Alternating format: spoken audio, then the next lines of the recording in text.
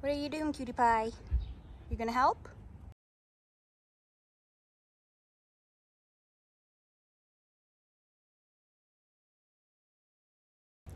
Hello, my name is Kate and welcome to Habits of a Modern Hippie. And as you can see from my hands and my location, I am out in the garden and I'm going to show you kind of month update, and I have some maintenance to do, so let's go ahead and do that. Apparently there are lots of dogs happening.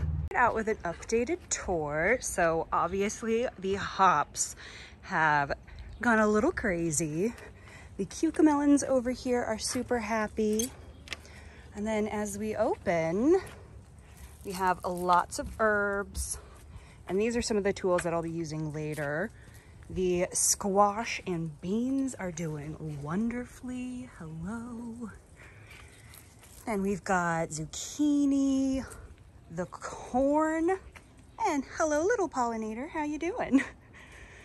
We have tomatillos. All the bottom of this are cucumbers. Hi Miko, what are you doing? The pups love being in here. And now that everything is a little bit taller, we don't have an issue with them running through the garden beds. But these are tomatoes, and this is one of the big things I need to work on today because they are not supported and they are getting to this place that they need to be. So I'll be doing some stakes and lacing, and then we've got peppers and some more tomatoes. And then we've got melons back there, which I don't think that ended up being a good spot for them. So we'll see how that works, but they should be way bigger than that by now because these are the pumpkins and the pumpkins are doing wonderfully. What are you sniffing at?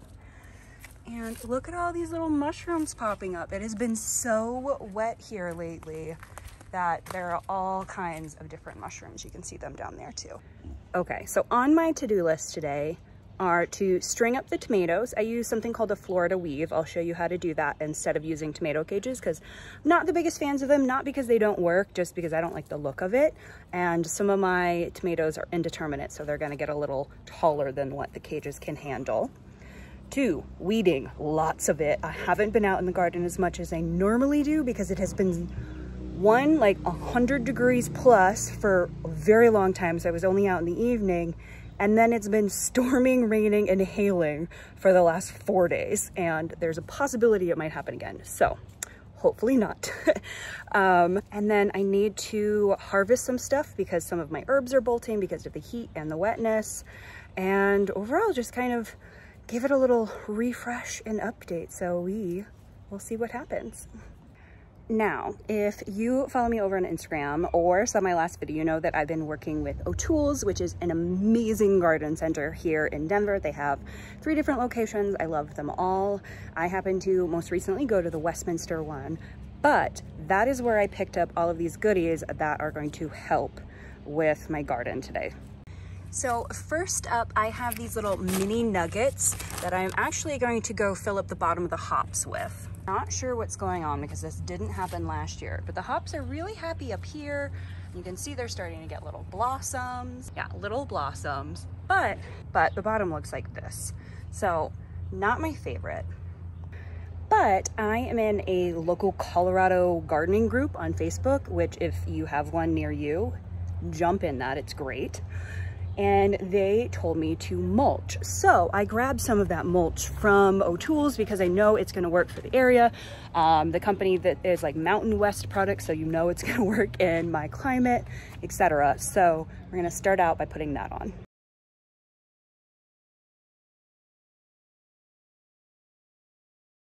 And then second, I got more of these stakes because I have 2 garden beds of tomatoes and peppers that I am going to stake up, and I only have a few of the stakes, but I got, these are hardwood kiln dried, so, and they've got the perfect little points on the bottom to make them easier going in.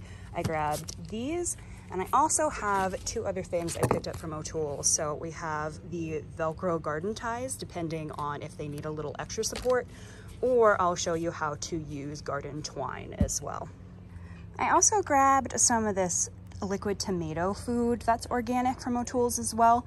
But because I am running out of town for the next couple of days, I think I'm gonna wait to fertilize until I get back. So just in case all of these guys blow up, I will be here to make sure everything is fine.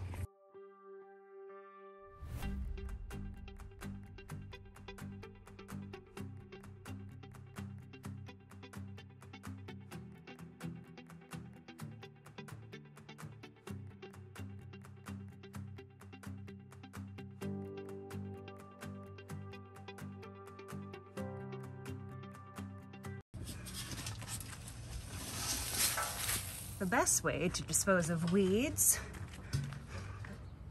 is let the chickens get them.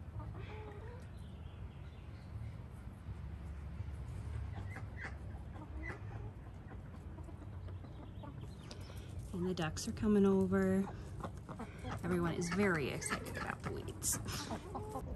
All right, I know I have waited way too long to give these tomatoes some support.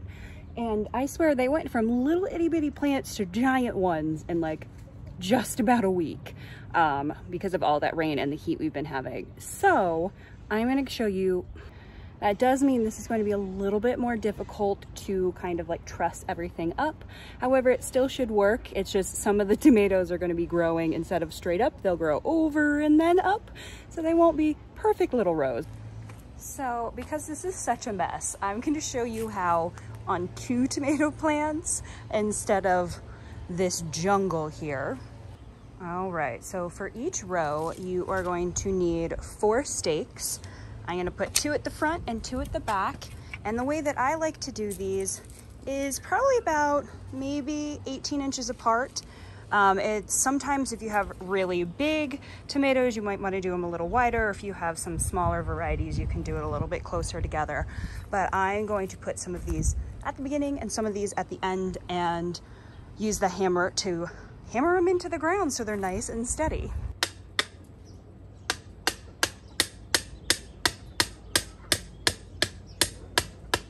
Now that these guys are pounded into the ground, you'll see that each stake has a pair on the opposite side.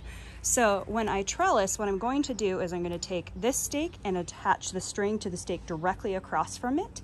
And I'll do the same thing with this. So essentially it'll be supported by 2 stakes on either side. And what I'm going to do is I'm going to attach the string maybe about every foot or so, and you don't have to attach them all at once. So I'm probably only going to do 1, 2, 3 lines of twine across, but you can always add to it as your tomatoes grow taller.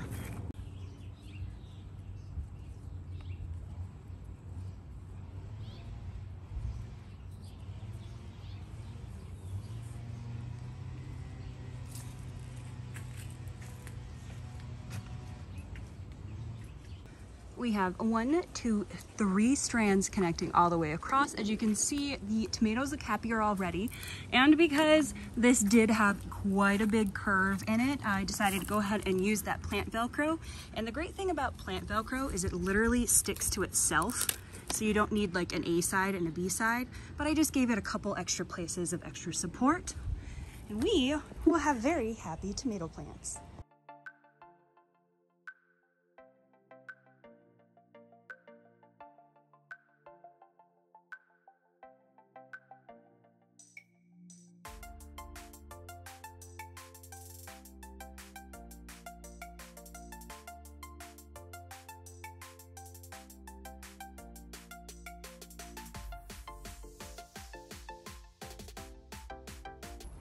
I have all 4 stakes with 3 little trellises each, and these guys look so much happier, so much more contained, and that was super simple to do. So overall, yay!